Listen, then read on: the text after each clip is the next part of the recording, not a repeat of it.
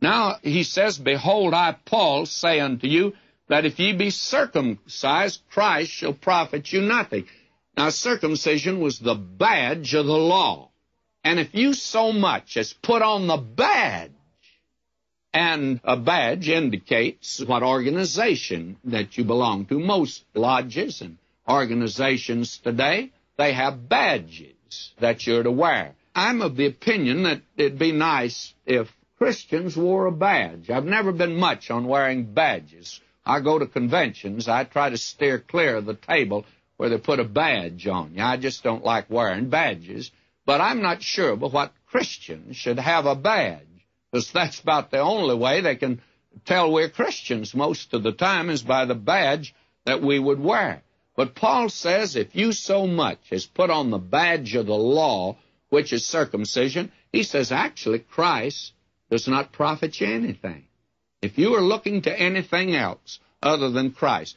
Now, I hope you can see the reason for that, and there's a good, sound, logical reason. And let me illustrate with a very homely illustration. Years ago in my Southland, there was a tonic that was advertised that was named Hadacol, I think was the name of it. And I think it was put off the market. I do not know all the details, but I think they found about 75% of it was alcohol. And a lot of people were using it, by the way. And I knew a lot of Christian people that said, my, it certainly helped you, makes you feel good. And 75% alcohol would have that effect, I'm sure. And so they were taking Hadacol. Now suppose that you wrote a testimonial. You had taken Hadacol and you write a testimonial to the people. And they were great at giving out testimonials. And the testimonial would read something like this. You would say, I took 513 bottles of your medicine. And before I took the medicine, I could not walk. And now I'm able to run, and I'm actually able to fly. I really have been improved. But also during that time, I made up a bottle of my own concoction, my own medicine, and I took that bottle also. I think you ought to know that. Now, my friend, you sure muddied the water. You can't tell now whether the 513 bottles of Hadacol was the thing that cured you or whether it was your own bottle of that concoction that you had made up. You see, the minute you put something else in, you're not quite sure. And so if it's Christ plus something, then Paul goes so far as to say this.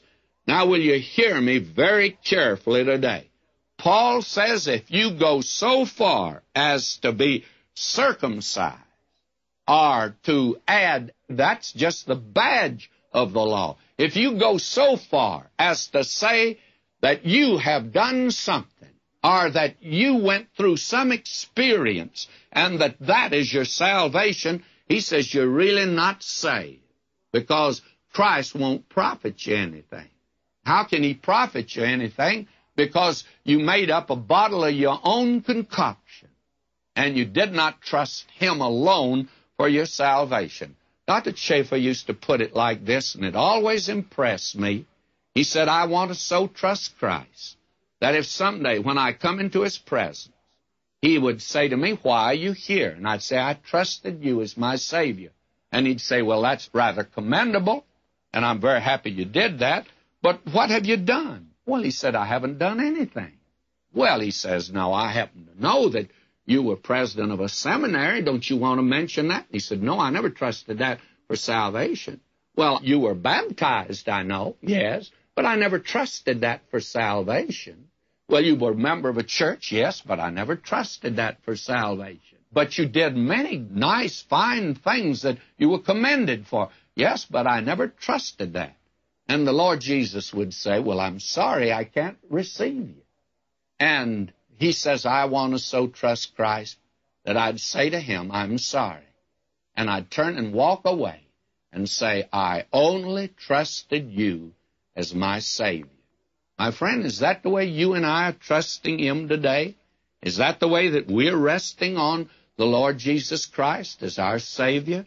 Paul makes it very strong. Don't blame me for it. Paul says, behold, I, Paul, say unto you, not I, Vernon McGee. Now, this is not Vernon McGee's interpretation. This is Paul. I, Paul, say unto you that if ye be circumcised, Christ shall profit you nothing. That is, if you trust the badge even, if you trust the law, if you trust anything other than Christ, you're not a Christian. Now, that's Paul. I didn't say it, friends, so don't blame me for it. Just tell me what he means if this is not what he means here. And I'd like to know if he means something else, why he didn't say something else. This is what he says.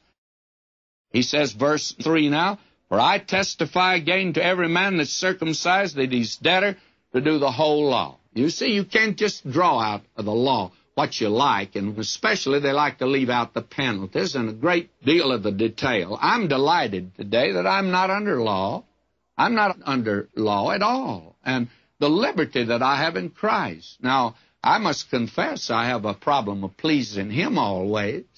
I'm sure that my conduct always doesn't please Him, but He's the one I'm trying to please. It's not following some legal system. Now he says, for I testify again to every man that's circumcised. He's debtor to do the whole law. Now listen to him. Christ is become of no effect unto you.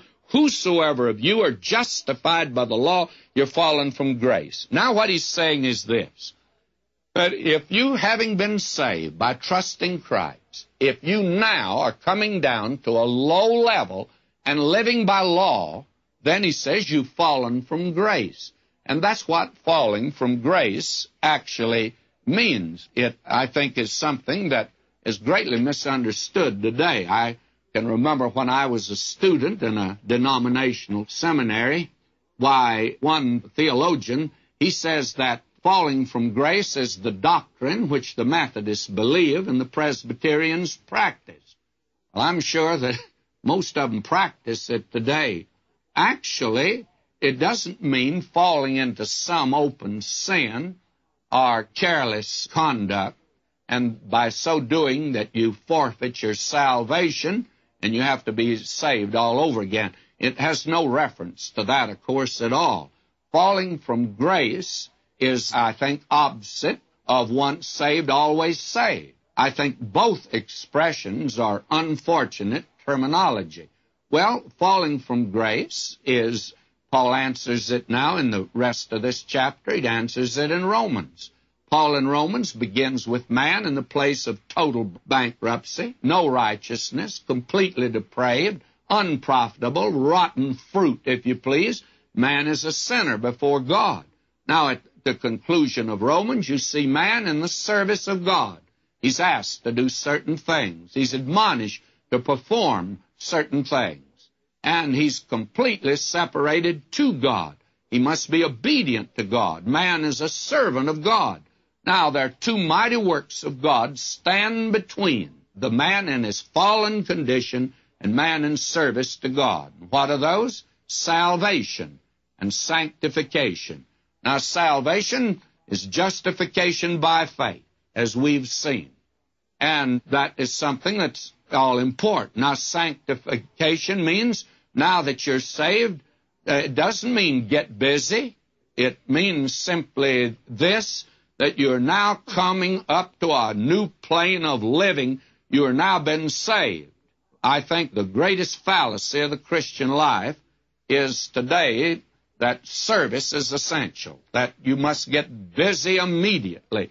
You know, the early church was more concerned with its life, the life of the church, and that life was a witness to the world. And today we've forgotten that. The outside world is looking at the church and passing it by, and looking at many of us believers and passing us by. Why? Because, very frankly, we are always busy out yonder handing out tracts, buttoning hole people, and we don't have a life to back it up. We need today a life to back that up and to know by experience these things. And rather than trying to do good, we ought to live good. And then if we are, then we're going to be doing good, if you please.